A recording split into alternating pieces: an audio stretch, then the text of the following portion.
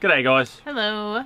Got a question for our patrons today that we want to get to, Hillary. Yeah, so the question is about entering foreign waters and the process for obtaining visas. So the person wanted to know, do we have to obtain visas and other documents ahead of time, or is that something that we do upon arrival? It's a complicated question because this really varies greatly from country to country. Some countries are easier than others, and then some are a little more complicated and have a little more red tape involved.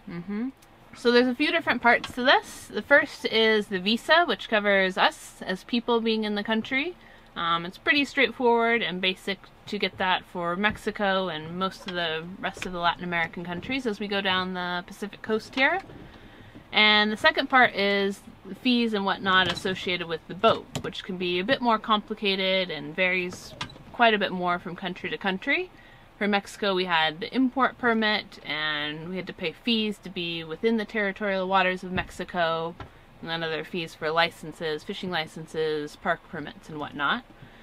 Basically, we just try to do as much research as we can ahead of time to figure out what it is exactly that we need.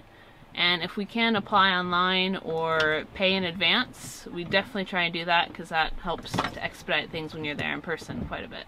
When we entered Mexico, Hillary got most of that done ahead of time, but there were still a couple of things we had to do in person once we arrived. One was definitely the national park permits, and I think we did our visas online, we did our import permit. What else do we have to do in person? We paid for the visas online, but then we had to physically go get them in person. So it just depends on the country how they do things, and try and find the easiest way to do it. Yeah, and just taking your time and talking to the people when you're there at the office is probably going to be the best way to do it, and just not being in a rush. Yeah. Allow time, allow a day to do all that. Yep, we just know it's at least a day, if not more, when we're going to check in somewhere.